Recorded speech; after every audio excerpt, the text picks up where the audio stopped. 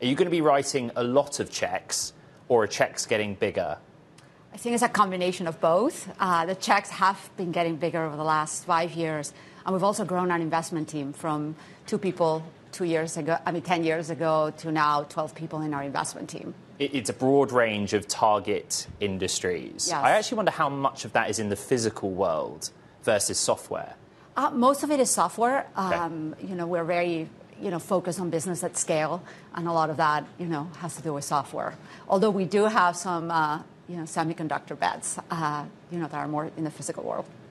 Mal, what's fascinating about the companies you've chosen to back is the diversity of their leadership. A lot of female founders, diverse founders.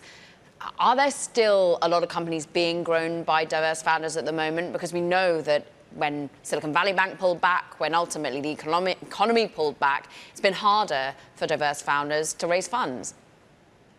I think diverse founders are, we have like 41% of our portfolio is female founders. And they are amazing entrepreneurs. I think they need a little bit more of a nudge to move ahead with their fundraising. But they've been, they are, even within the downturn, it's much it's much better right now than when I got started 30 years ago, almost, for diverse founders. So it's all relative, right? And there speaks the fact that you have founder experience, both you and Yes. your co-founder. That was sort of your MO, the way in which you stood out from the crowd. How are you nudging your own founders right now, particularly in the world of AI? How are you ensuring that your portfolio companies you already have are ensuring they're not going to get disrupted, that their lunch isn't going to be eaten? Yeah, I think the message that for founders, no matter what, is always like focus on the metrics that matter, work really hard to achieve those, and forget the noise. It's the same in AI. We've been in the Valley for, like I said, almost 30 years. So I saw the the web revolution, mobile, and now AI. It's almost the same dynamics, right? Initially, there's going to be a lot of noise and excitement, and eventually there's going to be some massive companies that will be created. So we are telling our founders to keep their eyes on the ball, on those long-term wins, not on the short-term wins. It raises the question of how quickly you raise the funds. Mm-hmm. Was AI always your goal, or did you have to pivot, take advantage of LP interest? You see what I mean? Yeah, no, not at all. I think we're a generalist fund. The same we do AI. It's just some part of what we do, right? There's a lot of life sciences, healthcare, et cetera. But I want to make a point that AI is truly a horizontal technology, meaning that it's going to be applied to all industries. It's almost like, you couldn't be a company and not have a web presence or a mobile strategy, et cetera. Same with any industry that we're going into. So for our existing founders that are, that perhaps started the company before ChatGPT, which Yes. is when the population became aware of AI, we're telling them, hey, there's new technology. You should be adopting this as we go. And same with LPs. I mean, our job is to be, give the right advice to our current portfolios and be ahead of what's coming, right? So or temper expectations, Yeah. right? There is sort of an Of LP course. impetus. I mean, you call yourselves generalists. Uh-huh. Think about life sciences, climate, and artificial intelligence. What about the inbound? Are you receiving many more pitches from AI than other areas? Absolutely. It has changed dramatically. I mean, you could say even 12 months ago or 18 months ago, the volume of inbound from crypto was really, really high. That's almost gone down to zero. And today, the inbound from AI is very high. So it's climate, right, is what founders care about. I do think, this AI, like I was mentioning, if you started any software company today as a founder, you would probably be thinking about how do I incorporate AI into my company. So whether, when you're at the application layer, we're going to keep seeing more and more of these AI companies.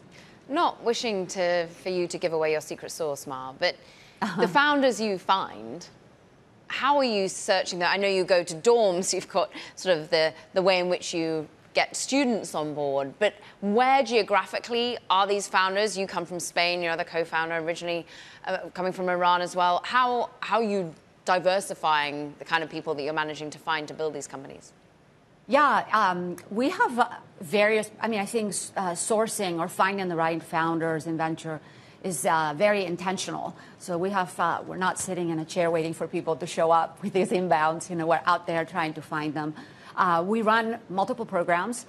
Perhaps two of our most well-known programs are Pear Dorm, which is where we spend a lot of time in universities trying to find those great high potential founders that can go off and start companies. 40% of our portfolio will come from those founders. And this is this is how Pear started. It was not immediately obvious 10 years ago that you should actually build a firm and go and proactively source those kinds of founders. In the last couple of years, we've put together a program targeting female engineers. It's called Female Founder Circles.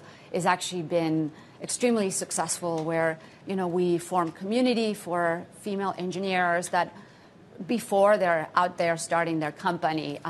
We've done 4 cohorts, and within the first 3 cohorts, out of 105 women, we've had nearly 60 companies come up that have raised significant seed rounds. Right. So that's, I do want your secret sauce. I'm sorry. I want you to give me it right now. So you invested in DoorDash early. DoorDash was a success. How did you identify them? Well, I think the DoorDash story is really interesting. It's part of how Pear works. My partner Pejman and I started Pear. We're both very different, yin and yang. He had been an angel for many years. I was an operator. And we came together to actually form Pear, which is more than investment. We're helping to build companies. Pejman met Tony and reached out to me and said, Mar, I met this founder. He's amazing. We should back him. And I said, what does he do? He said, food delivery. I said, oh my gosh, not food delivery. That's a really complex, highly operational business. We're not going to do that. He's like, no, you have to meet him. So I actually spent a lot of time diligencing the company, walking up and down University Avenue and talking to every restaurant owner or manager and asking them why. And, a lot of what they said is, oh my gosh, this changed my business. And Tony's amazing. And then Pejman and I spent a couple of hours with the whole founding team. And Tony was actually perhaps the only CEO that instead of slides, he just goes to a whiteboard and tells you why this is going to be a great company. And he said it was not going to be a food delivery company. He was building the largest last mile delivery company. So even then, early on, he had a vision that wasn't clear. That was super clear for him.